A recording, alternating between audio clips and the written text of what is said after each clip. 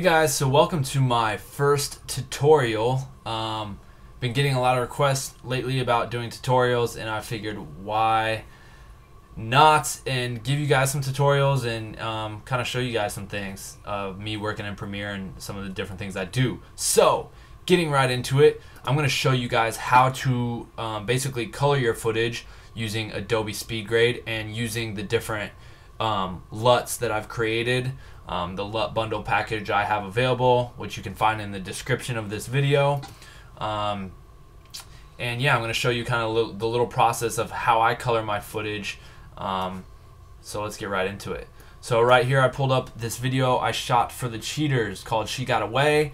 And I have the whole timeline here, uncolored, the flat raw footage. So what I'm going to do is I'm going to File, direct link to Adobe SpeedGrade, and open this in Adobe SpeedGrade.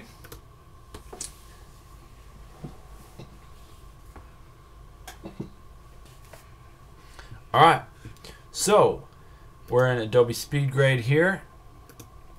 This is what I've been using to color my videos lately, and I'm going to show you what my process is.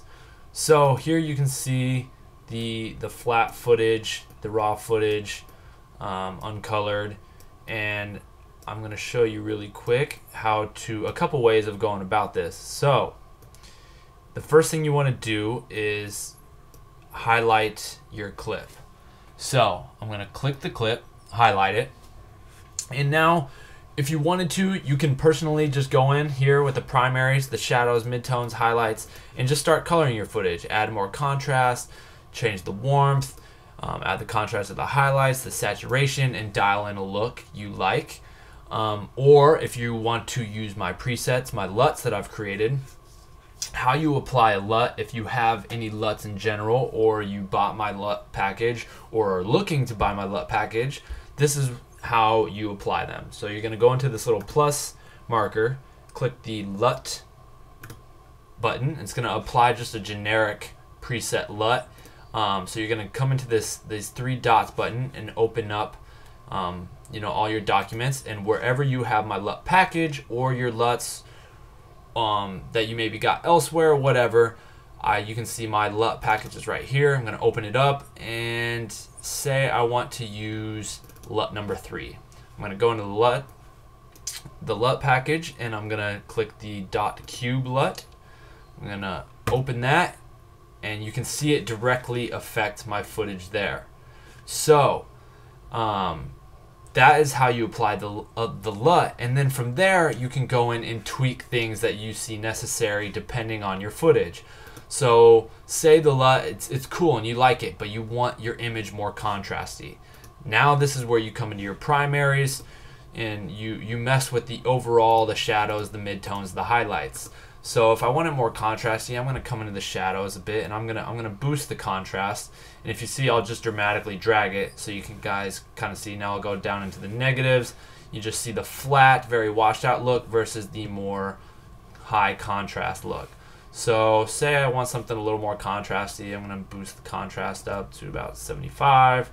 Maybe the overall contrast a little bit, highlights, etc. So once let's just say for the sake of it, just boost the saturation just so you guys can see something super saturated.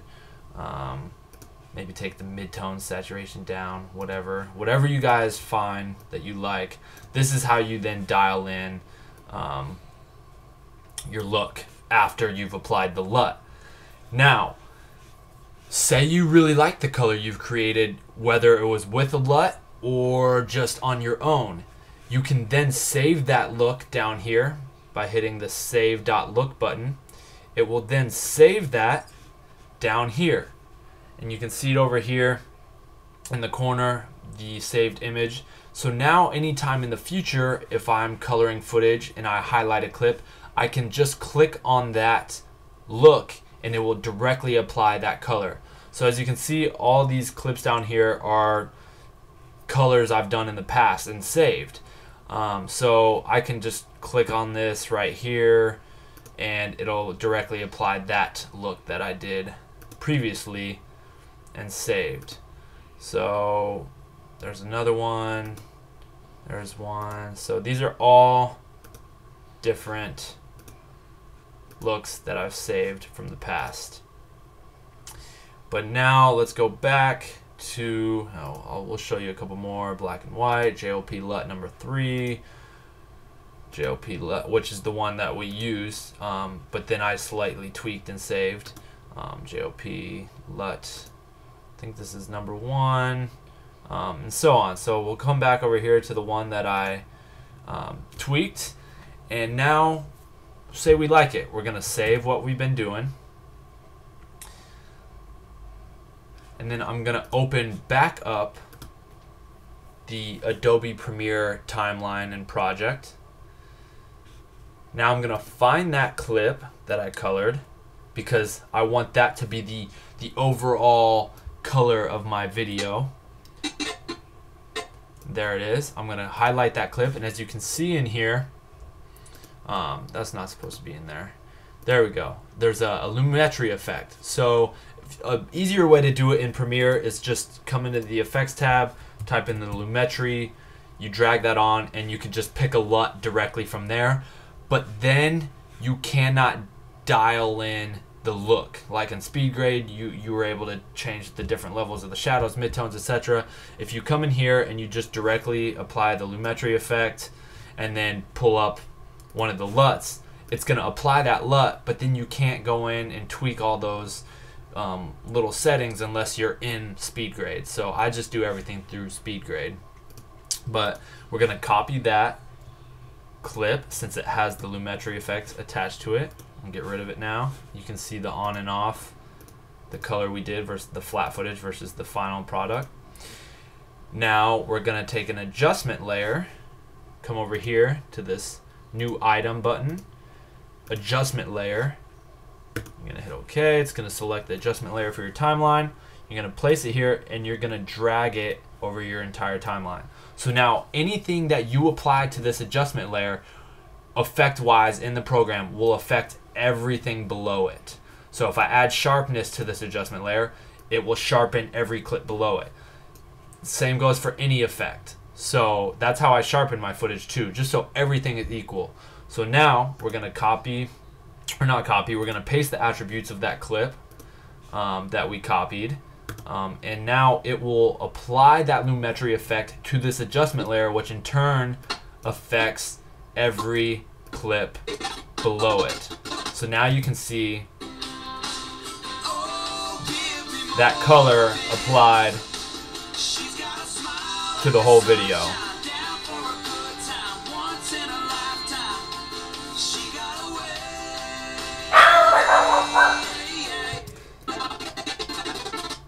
So there's a clip here I accidentally doubled up over here. Forgot to remove some color from a previous thing, but get rid of it. There we go. So you can see the color now applied to all the footage. So that's a super easy way of coloring your footage, and what I do personally, because what it allows you to do is have the same overall look and color for your entire video and keep everything consistent. Then from there you can go in and adjust things if you see fit. So for example, if I wanted a clip a little more contrasty as well, there's something from previous thing I was just messing with. So say for this clip, I decided, hey, you know what, I wanted a little more contrasty. I can come into the effects tab. I can mess with the levels or the contrast effect, place that on that clip individually, and then mess with the contrast or the levels how I see fit. Like, okay, maybe I want this clip a lot darker for some reason, then boom, I affect that clip, and now you're not affecting the whole timeline. But that way your color stays overall consistent. So when coloring my video, I find the generic color that I want for the video, apply that color and LUT to an adjustment layer in the timeline, then go in and tweak individual clips as I see that they're needed. Then from there, once everything's colored, I'll add whatever little effects that I want to, but then I'll apply the sharpen effect. Say we'll boost the sharpen to like say a 30, and so now every every clip below that is affected with the 30% sharpness. So now all your clips are sharpened evenly, and you're not having to painstakingly go in clip by clip sharpening them. So yeah, that's how I color my footage and use the LUT bundles and create the different looks for my videos in color.